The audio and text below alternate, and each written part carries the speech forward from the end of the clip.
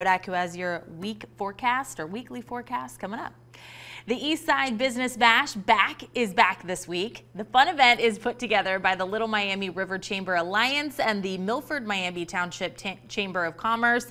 And it's the perfect way for the community to see a variety of local businesses all under one roof. So convenience is key sometimes. Ron Swagger and Meredith Taylor are joining us now, and they are here to tell us what we can expect. Thanks so much, guys, for coming. Yes, thank you for having us. Yes, we're glad to be here. This is a really great opportunity, and I don't know who wants to speak on this, but just having all these events under one roof, how is that a big benefit? It was huge for us. We wanted to partner together to help bring really the Milford to Miami Township and Loveland businesses together. And as a result of this is now the largest business expo in the Northeast Cincinnati area. So we'll have 44 different companies there for everyone to come see this weekend. It's an exciting event to bring everyone together in that entire community for us. That's awesome. For those who maybe aren't familiar with the area, what can they expect when they come to visit? So the event is at the Little Miami Brewing Event Center. It's on Mill Street, right in downtown Milford, really right on the river. So it's a great view of the Little Miami River. And it's this Thursday starting at 4 o'clock. So we're super excited to have folks there. And like Ron said, we've got 44 different businesses to come check out. And it's going to come as you want and kind of venture throughout the different booths and check out different opportunities. What opportunities is this going to present, not only these businesses, but also the people that are attending?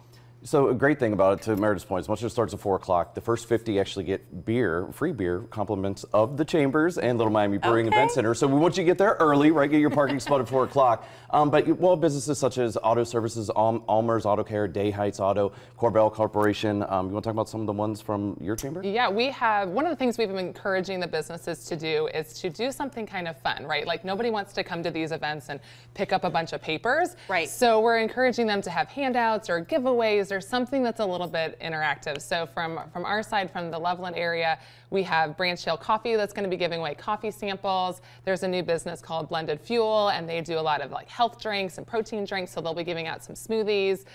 So there's opportunities as well for different raffles that businesses are hosting as well. That's really neat. And you guys have expanded a lot. You know, I mean, there's been so many new businesses, I'm sure, in the area, and that's why this event is so important. So for those who aren't maybe familiar, it gives them a reason to come up. It gives them a reason to visit. How important is that for both of you, really? Yeah, that's what drives it, right? And for us being within the Chambers of Commerce, like that's the point, to help support these local businesses. Exactly. So to Meredith's point, we're also gonna have this passport that we want everyone to come get. Go meet all these businesses, right? Whenever you stamp in, as she alluded to, the raffle. So there are 4 different raffle baskets. Once you get that passport completed, you have an opportunity to win one of those. So like you said, you're meeting new businesses, some great giveaways, and maybe you leave with some prizes at the end of the day as well. Yeah, it's a win-win, I think, for everybody too, because these businesses, I mean, it's like free advertising for them. Exactly, and it's one-stop shopping, right? Exactly. Like maybe you've heard of these businesses, or I want to check them out, but this is a great way to go and hit all 44 of them, as well as talk to the chambers if you're interested in joining as a small business. We'd love to talk with you. And small business, man, it's so important, especially right now. You know, it's been a rough few years for them, and I think finally, you know, we're on hopefully a lot of these businesses are back on more of a stable track than they were.